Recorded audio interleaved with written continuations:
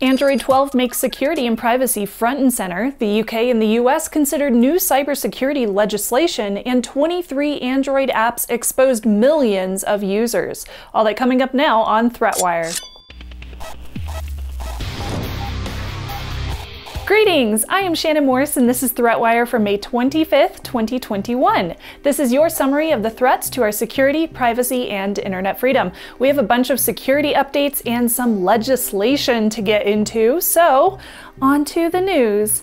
Last week during Google I/O, the company announced some new ways to help consumers stay secure while using their devices and apps. I think of this as good news for any of us security nerds who have ever struggled to get family on board with the idea of password managers and not reusing terribly bad passwords. The Chrome browser already comes with a password manager built in, which is as strong as your Google account security settings. So when you log into your Google account on Chrome, the browser password manager will work similar to any other third-party ones with some limitations, but it is decently reliable and it's definitely convenient for regular users. Chrome's password manager just got an update. When you, quote, check for compromised passwords, supported sites will now allow you to change the password with an assist. All you would have to do is tap the blue button and Chrome will navigate to the site and go through the process of changing the password for you. You can also control the process and change the password manually at any point of that process. It also continues to generate passwords as well. Now, all of this is supported in some third-party password managers as well, but the convenience could really help those that are not interested or not willing to download another application.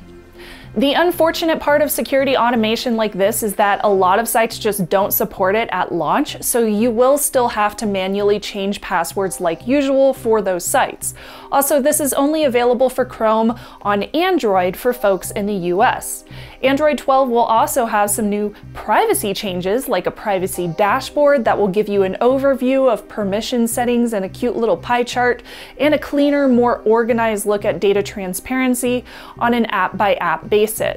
A new notification icon will indicate up in your status bar whenever an app is accessing the mic or the camera, or both, along with new quick settings to toggle those permissions on or off. There's also a new setting that can change your location permissions from extremely accurate down to pinpointing you to approximate, which is useful if an application does not actually need to know exactly where you are. App permissions will be set to auto-hibernate applications that aren't used, to reclaim memory, revoke permissions, and force stop. And now apps can also scan for nearby Bluetooth devices without needing to access location permissions. And for a look inside the engine, which is always fun, not just at the user GUI, we've got Android Private Compute Core, which enables things like Smart Reply, Now Playing, and live captioning, all of which happens on the device and is isolated from the network. This is a sandbox for machine learning, and it keeps sensitive information from being processed remotely. It's also open source. But something to note, this is entirely software-based. It's not like the Titan chip, which is a hardware component. All of this is available in the Android 12 beta for Pixels and other devices, but fair warning, beta operating systems may not work right, they might be buggy, so don't blame me if you put this on your main phone and something breaks. We've got some new laws being introduced to bring better security and accountability, not only just here in the US, but in the UK as well. So let's go ahead and start with the news out of the UK. So the Department for Digital, Culture, Media and Sport, or DCMS for short, is asking for folks to respond to a survey about cybersecurity in supply chains and managed service providers. This is in response to the growing concern about supply chain attacks, so this is a proposal for new rules in order to mitigate those threats. If you are wondering what a managed service provider is, that's a company that provides some sort of back-end infrastructure for clients. That could be data backup, or cloud services, or monitoring, or security, cybersecurity, communications, logistics, transportation, all sorts of things.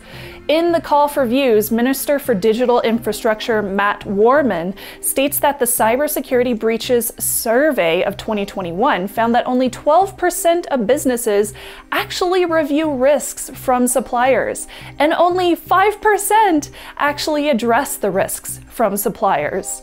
The proposed rules would put managed service providers under the same umbrella of regulations as critical UK infrastructure in regards to the UK's Cyber Assessment Framework, which is also called CAF for short. The US government has also been hard at work coming up with new laws centered on cybersecurity. Last week, the U.S. House Committee on Homeland Security passed 5 different bills directed at protecting infrastructure and U.S. organizations.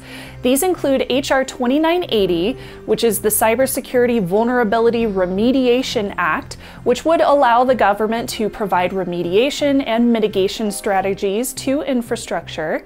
There's also H.R. 3138, which is the State and Local Cybersecurity Improvement Act, which authorizes a $500 million grant program for local governments for network security. H.R. 3223, which is the CISA Cyber Exercise Act, which promotes regular testing and assessment of networks. And then we have H.R. 3243, which is the Pipeline Security Act, which clarifies what the TSA's pipeline security section does and can do. Also, today I learned that the TSA is responsible for pipeline security. That was new to me.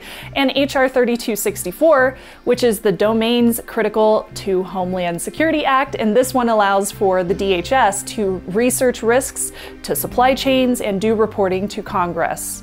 So just given the names alone, it's obvious that these are in response to the recent attacks on Colonial Pipeline and SolarWinds. The U.S. also saw a new bipartisan bill introduced by Senators Amy Klobuchar, John Kennedy, Joe Manchin, and Richard Burr called the Social Media Privacy Protection and Consumer Rights Act. Does that sound familiar? Well, it should. That's because Klobuchar also introduced this bill back in 2019 but did not get Republican support, so it died. Now it's back and it stands a chance in the Democratic majority Congress.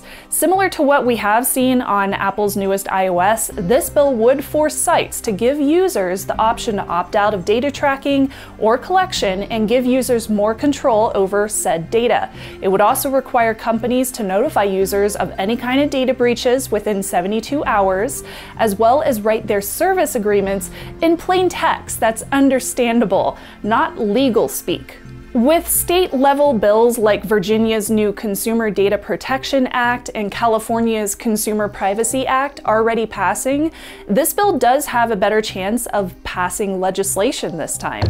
Big shout out to my Hush Puppy Perk level patrons for sharing their fur baby photos and for the support, and a quick shout out to Codex of Wisdom, Brian R, Slivovitz 91, ASAT 64, and Marty for joining the ThreatWire Alliance, and as always for supporting this show that you are watching right now.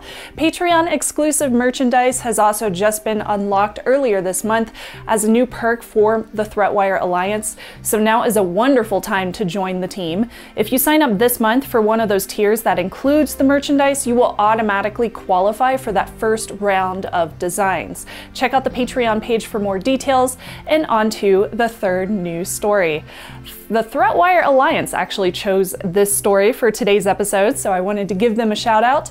According to Checkpoint Research, over 100 million users' data was left exposed by only 23 different Android applications, all of which had a variety of misconfigurations with third-party cloud services. Now these apps include, but are not limited to, Logo Maker, Astro Guru, Screen Recorder, all of which have over 10 million downloads each, and other applications that have anywhere between 10,000 upwards to 500,000 downloads, like a taxi service called T-Leva, or the faxing app, which is called iFax. See, using cloud services is extremely popular amongst app developments due to everything from remote working to better management of data, faster processing for a user experience, and tons of automation.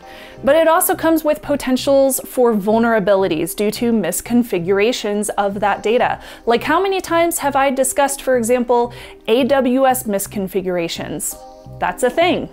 Well, in this case, these apps were leaking data such as email addresses, phone numbers, chat messages, location, passwords, browsing history, photos, and backups.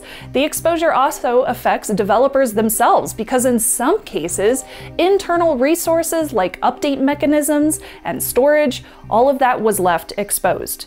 These kinds of leaks of data could expose users to rogue notifications, phishing attempts, even give attackers the ability to access documents or screen recordings and more.